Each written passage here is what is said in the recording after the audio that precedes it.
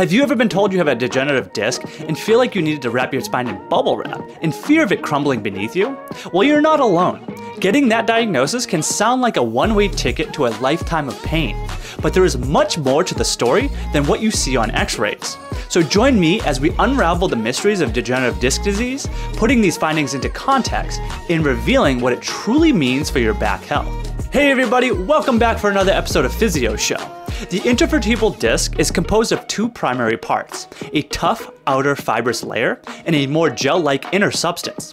The disc plays a crucial role as a shock absorber, reducing impact across the spine, increasing the spine's flexibility and contributing to the stability under load, such as when carrying weight. Evidence shows that as we age, we are more likely to have signs of degenerative disc disease.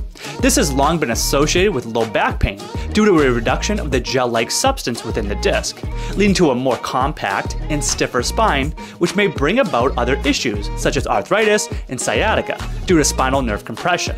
But contrary to what most of us have heard, not everyone with signs of degenerative disc disease experiences pain. If that were the case, virtually anybody over the age of 30 would be complaining of pain, because they are more likely to have signs of degenerative discs than not. And if you're over the age of 50, look out, because you have over an 88% likelihood of having a degenerative disc.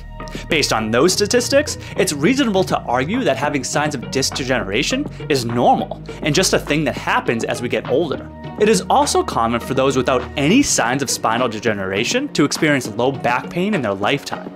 Imaging studies have found that 85 to 95% of those with chronic low back pain had no identifiable cause of symptoms. No herniated discs, no degenerative discs, no spinal stenosis. No anatomical causes of back pain that could be identified, yet people still experience pain.